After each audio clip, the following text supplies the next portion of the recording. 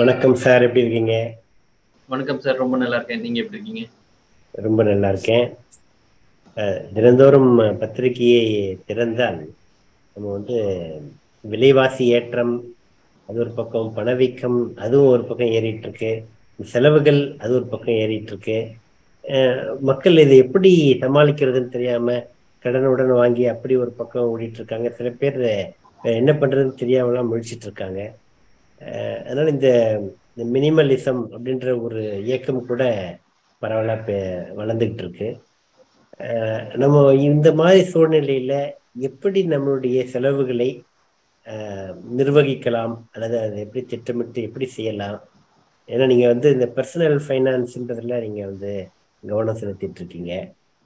ஒவ்வொருத்தருக்கும் இது ரொம்ப முக்கியமான ஒரு விஷயம். அதனால இந்த செலவுகளை நம்ம எப்படி சரியாக கையாளுவது அப்படின்னு நீங்க சொன்னா நல்லா இருக்கும். இது ஒரு நல்ல டாபிக், நிறைய பேருக்கு யூஸ்ஃபுல்லா இருக்கும்னு நம்புறோம். மெயினா இந்த டாபிக்கை பொறுத்த வரைக்கும் நம்ம இன்வெஸ்ட்மெண்ட்னு சொல்லல, நம்ம தேவைகளுக்கான ஒரு ஒரு திட்டமிடுதல்ன்ற மாதிரி நம்ம ஒரு விஷயம் பார்க்கலாம். மைண்ட்ஃபுல் ஸ்பெண்டிங்ன்றதே ரொம்ப ஒரு பரவலான கான்செப்ட். மினிமலிசம்ன்றது தேவையான கான்செப்ட். வேர்ல்டு வைடு இது நிறைய இம்ப்ரூவ் ஆயிட்டு இருக்கு. இப்போ நம்ம இந்த மினிமலிசம் அப்படின்னும் போது நம்ம நமக்கான தேவைகளுக்கு ஏற்ப நம்ம செலவு பண்றது அப்படின்ற ஒரு கான்செப்டை நம்ம எப்பயுமே பார்க்குறோம். இப்போ தேவைகள் அப்படின்னும் போது எல்லாமே தேவைதான். நம்ம எது யோசிச்சாலும் நமக்கு அது தேவையா தான் தோணும். முதல் எக்ஸசைஸ் ஒவ்வொருத்தரும் என்ன பண்ணலாம் அப்படின்னா, அவங்க அவங்களுக்கு எது தேவை அப்படின்னு தோணுதோ அந்த இதை ஒரு பட்டியல், ஒரு லிஸ்ட் எடுத்துடலாம். அந்த லிஸ்ட் எடுத்துட்டு எனக்கு இதெல்லாம் தேவை, இதெல்லாம் என்னை பொறுத்த வரைக்கும் எனக்கு தேவை இருக்கு. அவங்க ஃபேமிலியும் சேர்த்துக்கலாம் இந்த ஒரு எக்ஸசைஸ்ல. இதுக்கப்புறம் அந்த எழுதி வச்சிருக்காங்க இல்லையா, அந்த லிஸ்டோட ஐட்டம்ஸ் இருக்கு இல்லையா, அவங்க இது தேவை அப்படின்னு சொல்லிட்டு, எனக்கு இன்னைக்கு இவ்வளவு எல்லாம் தேவை, இதெல்லாம் ஆல்ரெடி இருக்கு பட் இன்னைக்கு இவ்வளவு எல்லாம் தேவைன்ட்டு எழுதி வச்சுட்டோம் ஒரு லிஸ்ட். அதுல தேவைகளுக்கு ஏத்த மாதிரி நம்ம ஒரு 2-3 விதமா அந்த ஐட்டம்ஸ் கிளாசிஃபை பண்ணலாம், பிரிக்கலாம். பிரிக்கிறது எப்படி அப்படின்னா, இது எனக்கு அத்தியாவசியம்னா கண்டிப்பா இது வேணும் அப்படின்ற மாதிரி இருக்கிற ஒரு ஐட்டம். அதுக்கப்புறம் அவசியம், வேணும் ஆனா ரொம்ப இம்மீடியட்டா வேணும்ன்றது கிடையாது. மேபி கொஞ்சம் பொறுத்து கூட வாங்கலாம், ஆனா வேணும், டெஃபினட்டா வேணும். மூணாவது விஷயம் அனாவசியம். அனாவசியம் அப்படின்ற ஒரு விஷயத்த நம்ம எழுதிக்கலாம். அதாவது அத்தியாவசியம், அவசியம், அனாவசியம்னு 3 விதமா அவங்க பிரிச்சாங்கனாலே அவங்களுக்கு ஓரளவுக்கு தெரிஞ்சிடும் இது எவ்வளோ யூஸ்ஃபுல்லா இருக்கு அப்படின்றது தெரிஞ்சிடும். எந்த விஷயத்தை பொறுத்தவரையிலும் இது அவங்க முதல்ல ஒரு பட்டியலிட்டு அந்த பட்டியலுக்குள்ள அவங்களா ஒரு ஒரு விஷயத்த நம்ம திங்க் பண்ணி எடுத்தாங்கன்னா பண்ணலாம். ஒரு சில நேரத்துல ஒரு டவுட் வரும். அதாவது இந்த அனாவசியம் அப்படின்றது இது கரெக்டா இல்லையா, எடுக்கிற டிசிஷன் கரெக்டா இல்லையா அப்படின்னு. அத்தியாவசியத்தை ஈஸியா சூஸ் பண்ணிடுவாங்க. அத்தியாவசியம்ன்றது இது இல்லாம இருக்கவே முடியாது அப்படின்றது அத்தியாவசியம், அதை ஈஸியா சூஸ் பண்ணிடுவாங்க. இந்த அவசியத்துக்கும் இந்த அனாவசியத்துக்கும் இருக்கிற நேரத்துல அவங்களுக்கு சில டவுட் வரும். அந்த மைண்ட்ல ஒரு சில டவுட்ஸ் வரும். அந்த டவுட்டுக்கு அவங்க என்ன பண்ணலாம் அப்படின்னா, இந்த 30 நாள் வெயிட்டிங் பாலிசின்னு ஒரு விஷயத்த அவங்க கடைபிடிக்கலாம். 30 நாள் ஒரு வாங்கணும் அப்படின்னு நினைச்சுட்டாங்க அப்படின்னாலே, எந்த விஷயத்த வாங்கணும்னு நினைச்சிட்டாங்கனாலும், இப்போ ஒரு அட்வர்டைஸ்மெண்ட் பாக்குறாங்க, அது ஆனா அத்தியாவசியம் கிடையாது, ஆனா எனக்கு வேணும்னு தோணுது அப்படின்ட்டு ஒரு டிசிஷன் எடுக்கிறாங்க. ஆனா இது என்னுடைய இந்த லிஸ்ட்டுக்குள்ள நான் எப்படி போடுவேன் அப்படின்ட்டு ஒரு டவுட் வந்ததுன்னா, ஜஸ்ட் ஒரு 30 நாள் வெயிட் பண்ணி பாருங்க. 30 நாள் மைண்ட வந்து அப்படியே காமா விடுங்க. அது இம்மீடியட்டா வாங்கணும்ன்ற நெசசிட்டி கிடையாது. ஏன்னா அத்தியாவசியம் கிடையாது இல்லையா? அவசியமோ இல்ல அனாவசியமா இருக்கக்கூடிய ஒரு கேட்டகரியில தான் வரும். இப்போ 30 நாள் வெயிட்டிங் பீரியட் ரூல் பண்ணும்போது, இந்த 30 நாள்ல வந்து இம்மீடியட்டா நமக்கு அது தேவையா, தேவையில்லையா அப்படின்ற அந்த ஒரு விஷயம் வந்து குறைய ஆரம்பிக்கும். அது பார்க்கும்போதே வந்து அதாவது அது வந்து என்ன சொல்லுவாங்கன்னா, இம்பல்சிவ் பர்ச்சேஸ் கிடையாது அப்படின்னு சொல்லுவாங்க. இம்பல்சிவ் பர்ச்சேஸ் என்னன்னா, நம்ம பார்க்குறோம், உடனே எனக்கு இது தோணுதுன்னு தெரியுது. ஃபார் எக்ஸாம்பிள் இது நெறைய நேரங்கள்ல வந்து நம்ம அத்தியாவசியமா ஒரு எக்ஸாம்பிளுக்கு சொல்லணும்னா, இப்போ ஒரு மொபைல் வச்சிருக்கிறோம். இப்போ மொபைல் வச்சிருக்கோம், நல்லா தான் ஒர்க் ஆயிட்டு இருக்கு. நமக்கு தேவையான எல்லா விஷயங்களும் அதுல இருக்கு. ஆனா இப்ப மார்க்கெட்ல ஒரு மொபைல் வருது. இத விட கொஞ்சம் சிறப்பான அம்சங்கள் இருக்கிற மாரி இருக்கு. நமக்கு இத விட அத வச்சிருந்தா நல்லா இருக்குன்னு தோணுது. ஆனா நமக்கு தேவையான அன்றாட விஷயங்கள் எல்லாமே நம்ம வச்சிருக்கிற மொபைல்லயே இருக்கு. அது இன்னும் பழுதாகல. அது ஒண்ணும் ப்ராப்ளம் இல்லாம ஒர்க் பண்ணிட்டு இருக்குன்னு வச்சுக்கோங்க. சோ இப்போ இது வாங்கணுமா வேண்டாமா அப்படின்றது. ஜெனரலா நம்ம அட்வர்டைஸ்மென்ட் பார்த்து உடனே போய் வாங்கிடுவோம். அந்த அந்த புது இது வந்து ஏன்னா இவ்வளவு ஃபியூச்சர் இருக்கு. இத எக்ஸ்சேஞ்ச்ல போட்டுக்கலாம். எக்ஸ்சேஞ்ச் போட்டோம்னா இவ்வளவு கிடைக்கும் அப்படின்னு. பட் அதற்காக நம்ம சில செலவுகள் உடனே பண்ணுவோம். ஸோ ஐடியா வந்து அந்த புது விஷயத்த வாங்கக்கூடாது அப்படின்றது இல்ல. அத கொஞ்சம் தாழ்த்தி அந்த காலத்த கடத்தி வாங்கலாமா அப்படின்ற ஒரு அப்ரோச் தான் நம்ம வந்து பார்க்கிறோம். அந்த டிலேய்டு கிராட்டிஃபிகேஷன் சொல்றோம் இல்லையா? அந்த விஷயங்கள நம்ம பார்க்கும்போது, கொஞ்சம் ஒரு ஒரு ஒரு ஒரு மாசம் விட்டுட்டு கொஞ்சம் கூட யோசனை பண்ணுவோம் இத பத்தி.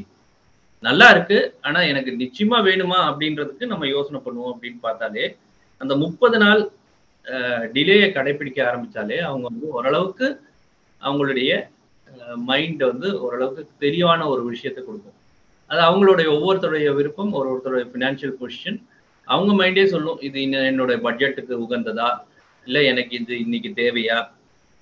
இத விட வந்து வேற ஆப்ஷன்ஸ் இருக்கா? எனக்கு தேவை. ஆனாலும் வந்து வேற வேற விதமா வாங்க முடியுமா? அப்படின்னும்போது அந்த இம்பல்சிவ் பர்ச்சேஸ் அப்படின்ற ஒரு விஷயத்தையே வந்து நம்ம வந்து நம்மளுடைய லைஃப்ல இருந்து எடுத்துடுறோம். ஸோ இது வந்து ஒரு விதமான பிராக்டிஸ் அவங்க பண்ண முடியும். 2வது பிராக்டிஸ் என்னன்னா பட்ஜெட் பட்ஜெட் போடுறது வந்து ரொம்ப இம்பார்ட்டன்டான ஒரு பிராக்டிஸ்.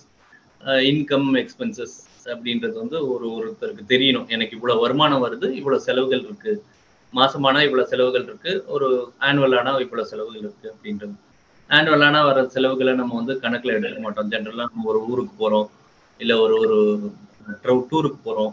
இது மாதிரி சில பண்டிகைகளுக்காக நம்ம பர்ச்சேஸ் பண்றோம். அது மாச செலவுகள்ல வராது.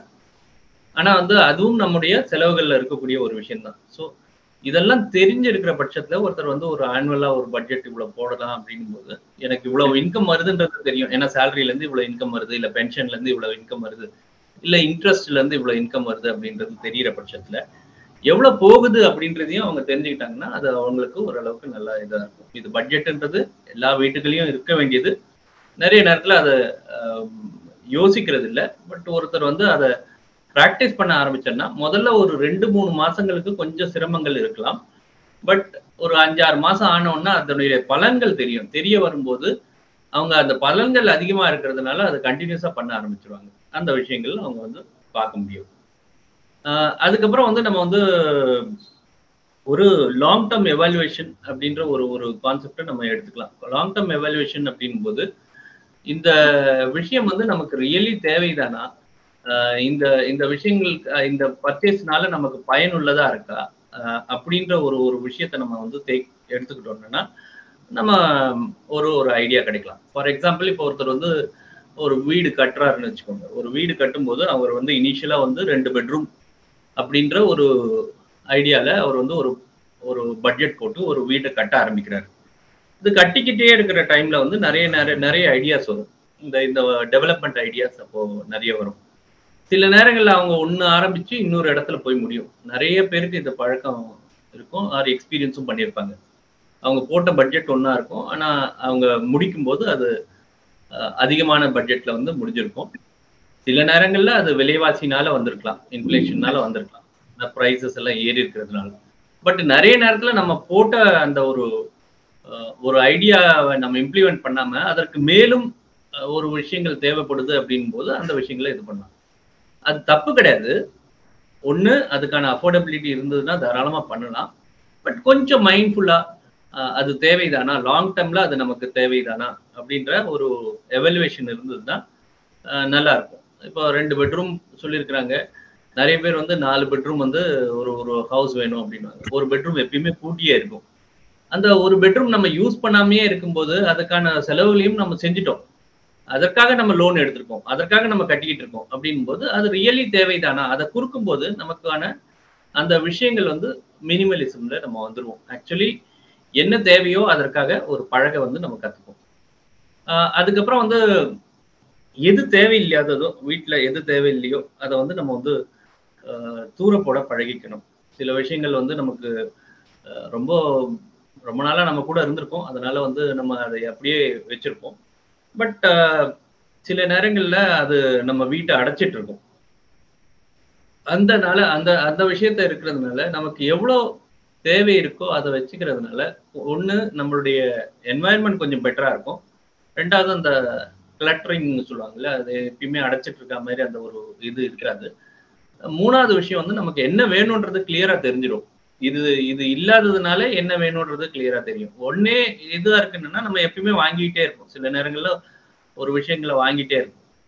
அதுக்கு தான் நம்ம சொல்லுவோம் வந்து அ one in, one out rule அப்படின்னு சொல்லுவோம். One in, one out rule என்னன்னா, நம்ம ஏதாவது ஒரு புது புது விஷயத்த வாங்குறோம் அப்படின்னா, அந்த பழைய விஷயத்த குடுக்கக்கூடிய அந்த மனப்பான்மை வேணும். ஒரு ஃபார் எக்ஸாம்பிள் ஒரு ஃப்ரிட்ஜ் வாங்குறோம் அப்படின்ற ஒரு ஒரு டிசைட் பண்ணிட்டோம். நம்ம கிட்ட இருக்கிற ஃப்ரிட்ஜ் வந்து பழமையாயிடுச்சு. அது வந்து நெறைய நெறைய வருஷங்கள் ஓடிடுச்சு. இன்னைக்கு வந்து அதுல நெறைய கோளாறுகள் இருக்கு. இன்னைக்கு அத நம்ம மாத்த வேண்டிய ஒரு நிலைமையில இருக்கிறோம். அப்படின்னும்போது ஒரு புது ஃப்ரிட்ஜ வாங்குறதுக்கு டிசைட் பண்ணிட்டோம். ஏதோ ஒரு பட்ஜெட்டையும் நம்ம கிரியேட் பண்ணிட்டோம். அதுக்கேத்த மாரி நம்ம வாங்குறோம் அப்படிங்கும்போது, அந்த பழைய ஃப்ரிட்ஜ குடுக்கக்கூடிய மனப்பான்மை வேணும். அது நெறைய நேரத்துல அப்படியே அந்த பழைய ஃப்ரிட்ஜும் இருக்கும். இது ஜெனரலா பார்க்கலாம். மிக்ஸிய வாங்கிட்டு அந்த ஒரு ஒரு மிக்ஸிக்கு பதிலா 3 மிக்ஸி இருக்கும் வீட்ல. ஸோ பழைய 2 மிக்ஸியும் இருக்கும். அப்போ புது விஷயம் வந்ததுனால நம்ம பழைய விஷயங்கள நம்ம குடுக்கணுன்றது இல்ல. அந்த பழைய விஷயங்கள் ஒண்ணு பழுதாகலன்னா, அத அப்படியே வச்சிருக்கலாம். ஸோ அது ஒரு ஒரு விதமான எண்ணம் நம்ம மைண்ட்ல வரலாம். 2வது புது விஷயம் வரும்போது, நம்ம அதுக்கு தேவைக்காக தானே வாங்குறோம். அப்ப பழைய விஷயங்களுக்கு போய் தானே ஆகணும் அப்படின்ற ஒரு விஷயம் வச்சிருந்தேன்னா, வீட்ல அடைப்பு இல்லாம இருக்கும். அப்ப இத நம்ம சிறப்பா நம்ம வச்சுக்கிறதுக்கு முயற்சி பண்ணுவோம். நல்ல விஷயங்கள் வாங்குவோம். அடுத்த விஷயம் என்ன பண்ணலாம் அப்படின்னா, நம்ம ஒரு குவாலிட்டேட்டிவா பர்ச்சேஸ் பண்ண பழகிக்கலாம். எப்பயுமே விலைவாசி கம்மியா இருக்கு அப்படின்றதுனால, நம்ம சீப்பான குவாலிட்டி இருக்கிற ஐட்டம்ஸ வாங்குறத விட்டுட்டு, குவாலிட்டி தரமான ஐட்டம வந்து வாங்கும்போது, அதனுடைய அந்த அந்த யூசேஜ் வந்து நமக்கு கொஞ்சம் கூட நெறைய காலங்களுக்கு வரும். அப்போ அந்த மாதிரி வரும்போது, நம்ம என்ன அந்த பிரைஸ்ல இழக்கிறோமோ, அத விட அதிகமா நம்ம வந்து அ பயனடைவோம். அதனால குவாலிட்டி அப்படின்றது வந்து ஒரு ஒரு பொருளோட குவாலிட்டி அப்படின்றது ரொம்ப ரொம்ப இம்பார்ட்டன்ட். நம்ம பிரைஸ மட்டும் பார்க்காம, நல்ல குவாலிட்டி இருக்கக்கூடிய தரமான ஒரு விஷயத்த வாங்கும்போது, அது நமக்கு லாங்கா இருக்கும். ஒரு லாங்கரான ஒரு டைம் வந்து யூஸ்ஃபுல்லா இருக்கக்கூடிய ஒரு நிலைய நம்ம பார்க்க முடியும். அதே மாரி நம்மளுடைய அ ஜெனரல் விஷயங்கள், அ இப்ப ஜெனரல் விஷயங்கள்னு சொல்லும்போது, காமனா நம்ம பார்க்கக்கூடியது வந்து துணிமணிகள், வார்ட்ரோப் சொல்றோம் இல்லையா? அந்த துணிமணிகள் எவ்வளோ இருக்கு, எவ்வளோ தேவை அப்படின்றது நமக்கு ஒரு ஒரு திட்டம் இருந்ததுன்னா, அந்த விஷயங்களுக்கு ஏத்த மாரி அவங்க வந்து அ யூஸ் பண்ண ஆரம்பிக்கலாம். எவ்வளோ தேவையோ ஒவ்வொருத்தருக்கும் ஒவ்வொரு தேவைகள் இருக்கும். ஒவ்வொருத்தருக்கும் சில பேருக்கு அதிகமா தேவை இருக்கும். சில பேருக்கு குறைச்சலா இருக்கும். பட் ஏதோ ஒரு ஐடியா எனக்கு இவ்வளோ தேவை அப்படின்ற நம்ம வச்சுட்டோம்னா, அதுக்கு மேல போகாத மாரி நம்ம வந்து நம்மளுடைய வார்ட்ரோப்ப கிளீனா வச்சுக்கிட்டோம்னா, நமக்கு தேவையான விஷயங்கள் நம்ம யூஸ் பண்ண முடியும். ஆ ஸோ இப்போ அது எக்ஸ்ட்ரா இருக்கு அப்படின்னும்போது, தேவையில்லாத எக்ஸ்ட்ரா இருக்கு. பழைய ஆடைகள் எக்ஸ்ட்ரா இருக்கு அப்படிங்கும்போது, இன்னைக்கு நெறைய இடங்கள்ல வந்து நம்ம டொனேட் பண்ண முடியும். அந்த டொனேட் பண்றதுக்கான முயற்சி பண்ணலாம். யாருக்கோ ஒருத்தருக்கு வந்து அது உபயோகமா இருக்கும். எனிவே நம்ம யூஸ் பண்ணாத விஷயங்கள வச்சுட்டே இருந்தோம்னா, அது அடைப்பா இருக்கிறத தவிர, நமக்கு வந்து இன்னும் கிளட்டர்டா தான் தோணும். ஒண்ணு இல்லன்ற ஃபீலிங்கும் மைண்ட்ல இருக்கும். 2வது அது அ ஒரு 2 வருஷம் கழிச்சு எனிவே தூக்கி தூக்கி தான் போடப் போறாங்க. அதுக்கு பதில் யாருக்காவது டொனேட் பண்ணலாம். நெறைய ஆர்கனைசேஷன்ஸ், என்ஜிஓஸ் எல்லாம் இன்னைக்கு இருக்கிறாங்க. ட்ரஸ்ட் எல்லாம் இருக்கிறாங்க. வீட்டுக்கே வந்து வாங்கிக்கிறாங்க. அது மாரி தெரிஞ்ச அ ட்ரஸ்ட்லயோ, தெரிஞ்ச என்ஜிஓஸ்லயோ குடுக்கும்போது யாருக்காவது ஒரு உபயோகமா இருக்கும். சில சில நேரங்கள்ல நம்ம பார்த்திருக்கிறோம். இந்த செகண்ட் ஹேண்ட் குளோத்ஸ் வந்து வாங்கிட்டு போறவங்க இருக்காங்க. அதுக்காக பணம் குடுக்குற அ அமைப்புகளும் இருக்கு. நிறுவனங்களும் இருக்கு. அதையும் வந்து நெட்ல சர்ச் பண்ணுனா அவங்களுக்கு கிடைக்கும். அது ஒரு ஓரளவுக்கு அவங்களுடைய பேக்கிரவுண்ட செக் பண்ணிட்டு அவங்களுக்கு குடுத்துடலாம். ஸோ இந்த மாதிரி விஷயங்கள் நம்ம பண்ண முடியும். அடுத்த ஜென்ரலாக இருக்கக்கூடிய கிளட்டர்டாக இருக்கக்கூடிய விஷயங்கள் வந்து டிஜிட்டல் ஐட்டம்ஸ். ஜென்ரலாக அந்த டிஜிட்டல் ஐட்டம்ஸ் வந்து நான் முதலே சொன்ன மாதிரி இந்த மொபைல் ஆகட்டும், இல்லை சில நேரங்களில் நம்ம வச்சிருக்கக்கூடிய மற்ற யூசேஜஸ், ஒரு டேப் வச்சுருப்போம், இல்லை ஒரு கம்ப்யூட்டர் வச்சுருப்போம், இல்லை ஒரு லேப்டாப் வச்சுருப்போம். இந்த விஷயங்கள் எவ்வளோ தேவையோ அதுக்கேற்ற மாதிரி யூஸ் பண்ணி அதுக்கேற்ற மாதிரி நம்ம பிளான் பண்ணி வச்சுக்கிட்டோம்னா நம்ம கிளட்டர்டாக இல்லாமல் எவ்வளோ தேவைகள் இருக்குது அப்படின்றது தெரியும். சில நேரங்களில் நம்ம வந்து ஒன்று இருக்கும்போதே இன்னொன்று வாங்குவோம். அது பேக்கப்பாக இருக்கலாம். சில வீடுகளில் வந்து ஒரு லேப்டாப் சடனாக ஒர்க் ஆகலன்னும் போது இன்னொரு லேப்டாப் இருந்ததுன்னா நல்லா இருக்கும் அப்படின்றதுனால பழைய இதை வச்சிருப்பாங்க. ஸோ அதனால ஒன்றும் தப்பு கிடையாது. பட் அது அளவுக்கு மேலே போகுது. ஒரே வீட்டில் 4 லேப்டாப் வச்சிருக்காங்க, ஆனால் யூஸ் பண்ணுறது 2 பேர் அப்படின்னும் போது அந்த அப்ரோச் வந்து கொஞ்சம் கொஸ்டினபிளாக இருக்கும். அதனால அவங்களுடைய மைண்டுக்கு ஏற்ற மாதிரி சில விஷயங்களை பண்ணும்போது இந்த மினிமலிசம்ன்றது ஒரு கான்செப்ட் வந்து நிச்சயமா இம்ப்ரூவ் ஆகும். அண்ட் நம்ம ரெகுலராக என்ன பண்ணுறோமோ இல்லையோ அந்த டீக்ளட்டரிங், நான் முதலே சொன்ன மாதிரி தேவையில்லாத விஷயங்களை அப்பப்போ எடுத்துடுறது ரொம்ப நல்லா இருக்கும். அதனால அப்பப்போ நம்ம ஒதுக்குறது ரொம்ப ரொம்ப நல்லா இருக்கும். இந்த விஷயங்கள் எல்லாம் செய்யும்போது ஓரளவுக்கு நமக்கு தேவையான விஷயங்கள் நம்ம மைண்ட்ஃபுல்லாகவும் ஸ்பெண்ட் பண்ணுவோம். இன்னொன்று மினிமலிசம்ன்ற அந்த கான்செப்டையும் இருக்கும்ன்றது எங்களுடைய நம்பிக்கை. சார், இப்போ நீங்க சொன்னதுல எனக்கு ஒரு முக்கியமான கேள்வி என்னன்னா, இப்போ இந்த ஸ்டேட்டஸ்ன்னு ஒண்ணு இருக்கு பாத்தீங்களா? இப்போ ஒவ்வொருத்தருக்கும் ஒரு ஒரு வகையான ஸ்டேட்டஸ். நான் இந்த மாதிரி பொருள் தான் வாங்குவேன் அப்படின்னு சொல்லக்கூடிய, நீங்க சொல்ற குவாலிட்டி என்பது ஒரு பக்கம் இருந்தாலும், இப்போ ஒரே பொருள்ல அதனுடைய ரேஞ்ச் வந்து நிறைய இது மாறிட்டே இருக்கு. அது எல்லா பொருட்கள்லயுமே அது மாதிரி அந்த ஸ்டெப் பை ஸ்டெப்பா நிறைய ரேஞ்ச் இருக்கு. இப்போ ஒருத்தர் மினிமலிசம்னு சொல்லிட்டு அதனுடைய எது மினிமலா இருக்கோ அது மட்டும் வச்சு வாழ்ந்துக்கிறது சரியா, அல்லது அது நீங்க எப்படி இதை இன்னும் மேல அதிகமான விலை கொடுத்து ஒரு பொருளை வாங்குவது சரியா? சரி தவறு அப்படின்றது ஒவ்வொருத்தருடைய அப்ரோச் பொறுத்து இருக்கு, அவர்களுடைய எண்ணம் பொறுத்து இருக்கு. இந்த கேள்விக்கு ஆன்சர்ன்றது ரொம்ப டஃப், யாராலையும் சொல்ல முடியாது. இப்போ ஒருத்தருக்கு வந்து ஸ்டேட்டஸ் அப்படின்னும் போது ஸ்டேட்டஸ்ன்றது ஒரு டிஃப்ரெண்டான ஆஸ்பெக்ட். நம்ம மினிமலிசம்ல நம்ம பேசக்கூடிய ஒரு ஆஸ்பெக்ட். ஸ்டேட்டஸ் இருக்கிறவங்க ஸ்டேட்டஸ்க்காக பண்ணும்போது அவர்களுடைய எண்ணங்களும் அவர்களுடைய பர்ச்சேஸஸும் அதுக்கேற்ற மாதிரி இருக்கும்.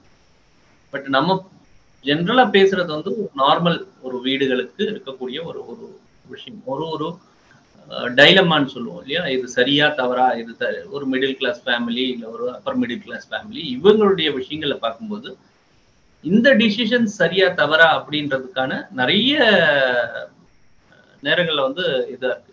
இப்போ ஒரு மிடில் கிளாஸோ ஒரு அப்பர் மிடில் கிளாஸும் பார்க்கும்போது எப்பயுமே பத்தல பத்தல பத்தல அப்படின்ற ஒரு அந்த ஒரு நினைப்பு இருக்கு பாருங்க. இப்போ ஸ்டேட்டஸ் சிம்பிள் இருக்கிறவங்க வந்து அந்த மாதிரி ப்ராப்ளம் இல்லையே. அவங்க வந்து அவங்களுடைய பர்ச்சேசிங் பவர் இருக்கு, அவங்களால வாங்க முடியும். அவங்க இந்த விஷயங்கள்ல யோசிக்க வேண்டிய அவசியம் கிடையாது. அவங்களுக்கு ஒரு கபோர்டு, இந்த கபோர்டு பத்தல அப்படின்னா இன்னொரு கபோர்டு அவங்க கிரியேட் பண்ணிக்க முடியும். அவங்களால கபோர்டை இது பண்ண முடியும். இல்ல, நான் அவங்க அது கேட்கறது வாங்குறது அந்த பவர் இல்லாத மிடில் கிளாஸ்லயே கூட எனக்கு இந்த பிராண்ட் தான் நான் வாங்குவேன், இதுதான் நான் பழகியிருக்கேன் அப்படின்னு சொல்லிட்டு தொடர்ந்து அதையே வாங்கக்கூடியவங்க இருக்காங்க. அதோட வேற பிராண்ட்ல இன்னும் கொஞ்சம் விலை கம்மியா கூட இருக்கும். ஆனா இவங்க வந்து குறிப்பிட்ட அந்த ஒரு பிராண்ட் தான் வாங்குறது அப்படின்னு சொல்றது தேவையா? இல்ல. இப்போ அந்த பிராண்ட் நான் முன்ன சொன்ன மாதிரி குவாலிட்டியை கொடுக்குது அப்படின்னும் போது அவங்களுக்கு அது எக்ஸ்பீரியன்ஸ் இருந்திருக்கலாம். அந்த பிராண்ட் வந்து குவாலிட்டியை கொடுக்கறக்கூடிய எக்ஸ்பீரியன்ஸ் இருந்திருக்கலாம். இப்ப நீங்க கேட்கிற கேள்வி வந்து சரியானது. இப்போ ரெண்டும் ஒரே குவாலிட்டி, ஆனா ஒரு ஒரு விஷயம் பிராண்டுனால அதிகமான பிரைஸ் போகுது அப்படின்ற விஷயத்துல வந்து என்ன நடக்குது அப்படின்றதுதான் உங்களுடைய கேள்வியா இருக்கு. பட் ரெண்டுமே ஒரே குவாலிட்டின்றத வந்து ஒருத்தர் யூசர் தான் சொல்ல முடியும். இப்போ ஒரு ஒரு பொருளை யூஸ் பண்ணும்போது இதுவும் அதுவும் ஒரே குவாலிட்டி, ஆனா இதோட பிரைஸ் மட்டும் ஏறி இருக்கு, ஏன்னா இதோட பிராண்ட் வந்து அதிகமா இருக்கு அப்படின்ற ஒரு ஒரு பட்சத்துல நீங்க சொல்ற மாதிரி நம்ம அடுத்த இதை வாங்க முடியும். பட் அதே நேரத்துல அந்த அந்த பிராண்டட் பொருளானது நல்ல குவாலிட்டியை கொடுக்குது, நல்ல தரமான விஷயத்த கொடுக்குது, அது நீண்ட நாளைக்கு வரப்போகுது அப்படின்ற ஒரு ஒரு நம்பிக்கை நமக்கு கிடைக்கும் போது அந்த பிராண்ட் வாங்குறதுல வந்து தவறு எதுவும் கிடையாது. ஆனா இந்த விஷயங்களுக்கு முன்னாடி அவங்களுடைய பாக்கெட்டை நிச்சயமா பார்க்கணும். அவங்க வந்து நிச்சயமா அந்த அந்த பர்ச்சேசிங் பவர்னு சொல்றாங்க இல்லையா? பர்ச்சேசிங் கேப்பபிலிட்டின்ற சொல்லக்கூடிய அந்த விஷயங்கள். அதாவது எனக்கு இது என்னுடைய எக்ஸ்பெண்டிச்சர் வந்து இந்த என்னுடைய வருமானத்துக்கு உட்பட்டதா அப்படின்றத அவங்க அப்பப்போ வந்து அவங்க சரி பார்த்துக்கணும். அந்த விஷயங்களை சரி பார்க்கும்போது அவர்களுடைய டிசிஷன்ஸ் வந்து கரெக்டா இருக்கிறதுக்கான வாய்ப்புகள் இருக்கு. எல்லா தடவையும் நம்ம வந்து எடுக்கக்கூடிய டிசிஷன்கள் கரெக்டா இருக்கும் அப்படின்ற விஷயம் கிடையாது. ஜஸ்ட் நான் முன்னையே சொன்ன மாதிரி அந்த இம்பல்சிவ் பர்ச்சேசஸ கொஞ்சம் டிலே பண்ண முயற்சி பண்ணினோம்னா, பார்த்தோம் உடனே வாங்கினோம் அப்படின்ற ஒரு விஷயத்த பதில ஒரு கொஞ்சம் இது பண்ணோம். கொஞ்சம் டிலே பண்ணினோம் அப்படின்னா இந்த மாதிரி ப்ராப்ளம்ஸ் வராது. நம்முடைய பட்ஜெட் அப்படின்றது நம்ம முதல்ல என்ன பிளான் பண்ணினோமோ அந்த பட்ஜெட்டுக்குள்ள நம்மளுடைய எக்ஸ்பெண்டிச்சரும் செலவினங்களும் இருக்கும். அந்த எக்ஸ்ட்ரா சேரக்கூடிய அந்த பணமானது நம்மளுடைய ஃபியூச்சருக்கு வந்து யூஸ்ஃபுல்லா இருக்கும். என்னன்னா நம்ம இன்னைக்கு சேர்க்கறது எதுக்காக அப்படின்னும் போது ஃபியூச்சர் அப்படின்ற ஒரு விஷயம் இருக்கு. ஃபியூச்சர்ல நம்மளை யாரும் பார்த்துக்கக்கூடிய ஒரு நிலைமையில இல்லை அப்படின்னும் போது நம்ம பிரைவேட்ல இருக்கிற நிறைய பேர் வந்து அவங்களுடைய வருமானங்கள் அவங்களுடைய பென்ஷன்ஸ் இல்லாதப்போ இந்த மாதிரி விஷயங்களை பார்க்கும்போது இந்த பணமானது அவங்களுடைய ஃபியூச்சரை டேக் கேர் பண்ணும். இதை அந்த ஃபியூச்சரை இன்னைக்கே நம்ம பாரோ பண்ணிட்டு இன்னைக்கே அதை செலவு பண்ணிட்டோம் அப்படின்னா நாளைக்கு ஃபியூச்சர்ல வந்து நம்ம யாரையோ சார்ந்து இருக்கக்கூடிய ஒரு விஷயம் வரும். ஃபியூச்சர்ல நம்ம சஃபர் ஆகும்னு சொல்ல முடியாது, இல்ல யாரையோ ஒருத்தரை சார்ந்து இருக்க வேண்டியது. இது குழந்தைகளா இருக்கலாம், இல்ல வேற ஒரு மூன்றாவது நபரா இருக்கலாம். ஸோ அது கம்ஃபர்டபுளா இருந்ததுன்னா அதுவும் ஓகே தான், அதுவும் தவறு கிடையாது. ஆனா நிறைய பேருக்கு அந்த கம்ஃபர்ட் இருக்காது. அதனால அவர்கள் அவர்களுடைய ஃபியூச்சரை இன்னைக்கே பாரோ பண்ணாம இன்னைக்கு இருந்து கொஞ்சம் வந்து அவர்களுடைய தேவைகளுக்கு ஏற்ற மாதிரி யூஸ் பண்ணிக்கிட்டாங்கன்னா நாளைக்கும் நல்லா இருக்கும். இன்றும் வந்து அவங்க ரொம்ப கஷ்டப்படாம வாழ்வாங்க. இந்த மினிமலிசம்னா ரொம்ப ஒண்ணுமே இல்லாம வாழணும் அப்படின்னு சொல்றது. எது தேவையோ அதை வாங்கிட்டு அதுக்கேற்ற மாதிரி சந்தோஷமா இருங்க அப்படின்றதுதான் அதோடைய மீனிங். அப்புறம் இதுல இன்னொரு முக்கியமான கேள்வி, இந்த கம்ஃபர்ட் அப்படின்னு ஒண்ணு இப்ப எல்லாரும் சொல்றாங்க பாருங்க. இந்த கம்ஃபர்ட்டுக்காக செலவு பண்ணலாமா? இப்ப ஒருத்தர் வந்து பஸ்லயும் போகலாம், ஆட்டோலயும் போகலாம். அது வந்து நான் ஒரு டாக்ஸி எடுத்துட்டு போறது அப்படின்ற ஒரு லெவல், அதாவது நான் வந்து ட்ரெயின்ல போகலாம், இல்லை நான் வந்து ஃப்ளைட்ல போறேன் அப்படின்னு சொல்லக்கூடிய ஒன்று. அது மாதிரி இன்னும் வேற நிலையிலையும் வந்து நான் போடக்கூடிய ஷூ அல்லது செருப்பு, அது கூட எனக்கு வந்து இது மாதிரி வந்து ஒரு கம்ஃபர்ட் இருக்கணும். அல்லது ஆடைகள், இதுலலாம் அந்த தேவை என்பதை தாண்டி அதுல ஒரு கம்ஃபர்ட் ஒண்ணு, அதுக்குன்னு செலவு பண்றதுக்கான அந்த ஒரு உந்துதல் இருக்கு. நீங்க என்ன நினைக்கிறீங்க? சார், இது எல்லாருக்கும் வரக்கூடிய இந்த டைலமா தான். கம்ஃபர்ட்ன்றது நிச்சயமா எல்லாருமே அவங்களுடைய விருப்பத்துக்கு ஏற்ற மாதிரி அவங்க டிசைட் பண்றாங்க. அந்த கம்ஃபர்ட்டோட அவங்க பார்க்க வேண்டிய ரெண்டாவது விஷயங்கள் வந்து அஃபோர்டபிலிட்டி. அந்த கம்ஃபர்ட்டுக்கு ஏற்ற மாதிரி அவங்களுடைய அஃபோர்டபிலிட்டியும் இருக்கா அப்படின்றது. இப்போ நீங்க கேட்ட மாதிரி இப்போ வந்து ட்ரெயின்ல போகல, எல்லா தடவையும் நான் வந்து ஃப்ளைட்ல போகணும் அப்படின்னு நான் நினைக்கிறேன் அப்படின்னா அந்த ஃப்ளைட்டுக்கு நான் செலவு பண்ணக்கூடிய தொகை ட்ரெயினோட நிச்சயமா அதிகமா இருக்கும். அப்போ அதுக்கான அஃபோர்டபிலிட்டி என்கிட்ட இருக்கா அப்படின்றத பார்க்கணும். நான் கம்ஃபர்ட்ன்றது ஒரு விஷயம் மட்டும் பார்க்கக்கூடாது. முதல்ல என்கிட்ட அஃபோர்டபிலிட்டி இருக்கு, என்னுடைய வருமானம் அதை உறுதி செய்து அப்படின்ற பட்சத்துல அந்த டிசிஷனை நான் எடுக்கலாம். ஒருவேளை எனக்கு அந்த அஃபோர்டபிலிட்டி இல்லை, ஆனா நான் இந்த ஜஸ்ட் கம்ஃபர்ட்டுக்காக வாங்கிட்டேன், போயிட்டு நான் ஃப்ளைட்ல போயிட்டு வந்துட்டு திருப்பி ஒரு இந்த மாசம் முழுக்க மீதி இருக்கிற நாள் ஃபுல்லா நான் சஃபர் பண்ண போறேன் அப்படின்னா அந்த கம்ஃபர்ட் தேவையா அப்படின்றத முதல்ல யூஸ் பண்ணணும். அதாவது நீங்க 20 நாள் கம்ஃபர்ட்டை வந்து லூஸ் பண்ண போறீங்க ஜஸ்ட் ஒரு 10 நாள் டிராவலுக்காக அப்படின்னும் போது அந்த 20 நாள் கம்ஃபர்ட்டையும் நீங்க வேஸ்ட் பண்ணலாமா அல்லது அதை வந்து சாக்ரிஃபைஸ் பண்ணலாமா அப்படின்ற அந்த டிசிஷன் ஆனது கொஞ்சம் யோசிச்சுட்டு பண்ணாங்கன்னா அது ரொம்ப நல்லா இருக்கும். நிறைய பசங்க காலேஜ் போறதுக்கே எனக்கு பைக் வேணும்னு கேட்கறாங்க. அது இருந்தாதான் எனக்கு வசதியா இருக்கும் அப்படின்னு சொல்றாங்க. இது பெற்றோர்களுடைய கம்ஃபர்ட்டை குறைக்குது ஆக்சுவலா.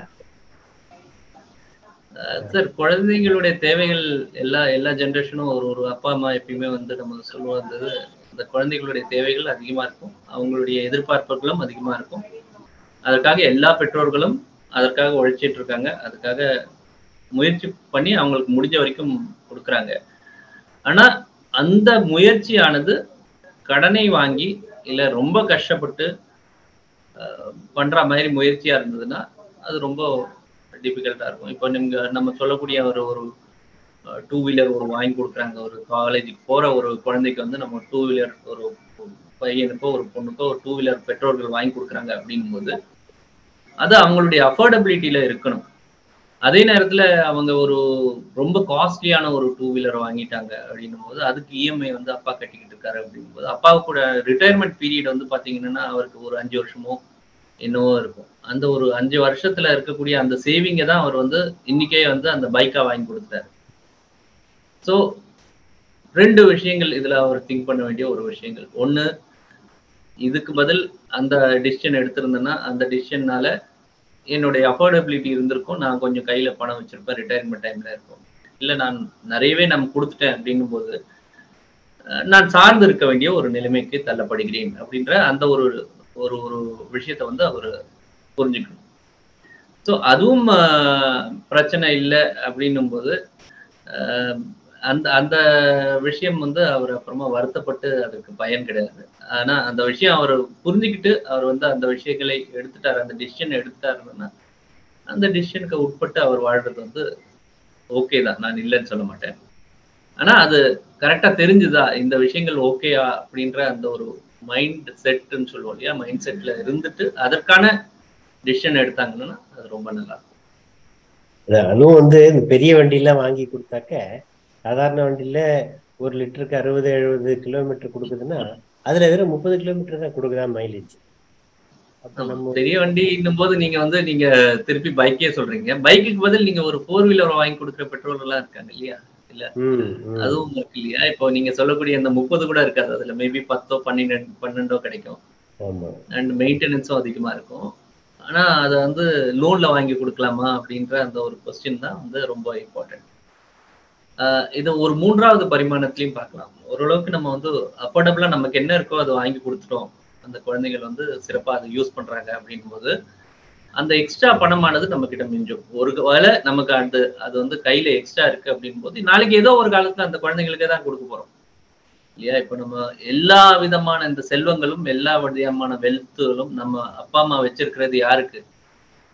ஏதாவது ஒரு சரித்திரம் இருக்கிறதா? கரெக்ட்டா, எக்ஸாக்ட்டா என்னோட வெல்த்த நான் வந்து லாஸ்ட் டே வரைக்கும் நான் யூஸ் பண்ணுவேன். அதுக்கப்புறம் நான் இருக்க மாட்டேன். என்னுடைய சந்ததிகளுக்கு போகாதுன்ட்டு எத்தன பெற்றோர்களால இருக்க முடியும்? எல்லா பெற்றோர்களுடைய அந்த செலவுகளும், அந்த அந்த செல்வங்களும் அம் அவர்களுடைய சந்ததிக்கு தான் போகும். யாருக்கும் போகாமல்லாம் இருக்காது. அதனால ஏதோ ஒரு நாள் அவங்களுக்கு தான் பயன்பட போகுது. அதனால இதெல்லாம் வந்து நம்ம இன்னைக்கு குடுக்கலன்றதுனால எப்பயுமே குடுக்கலன்ற அந்த ஒரு மைண்ட் செட்டும் தப்பானது.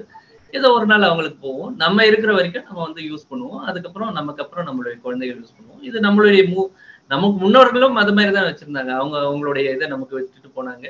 நம்ம அதுக்கப்புறம் நமக்கு அப்புறம் நம்மளுடைய குழந்தைகளுக்கு விட்டு போவோம். அந்த விஷயங்கள் நார்மலா நடக்கிறது தான்.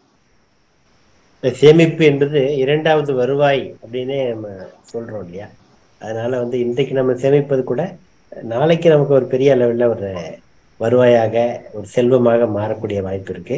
அது மாதிரி நீங்க ஏற்கனவே சொன்னது போல கொஞ்சம் தள்ளி போட்டால் அந்த செலவுகள் தேவையான்றதுல நமக்கு கொஞ்சம் ஒரு தெளிவு கிடைக்கும் என்ற ஒரு முக்கியமான செய்தியை சொல்லியிருக்கீங்க.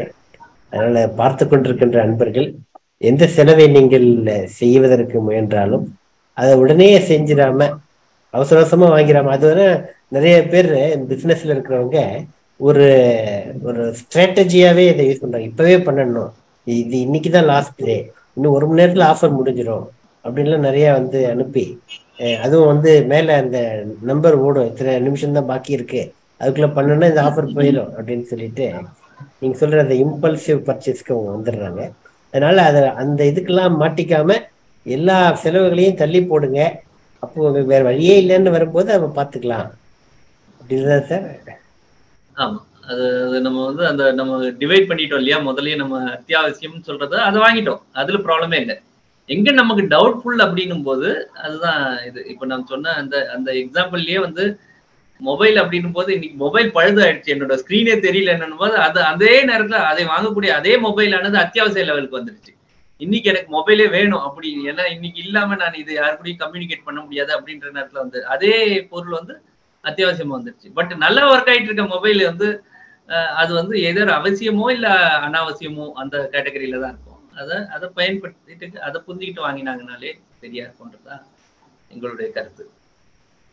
ரொம்ப அருமையான கருத்து தான், ரொம்ப நன்றி. நம்ம வேற ஒரு தலைப்பில் மீண்டும் சந்திப்போம். ரொம்ப நன்றி சார். வாய்ப்புக்கு நன்றி.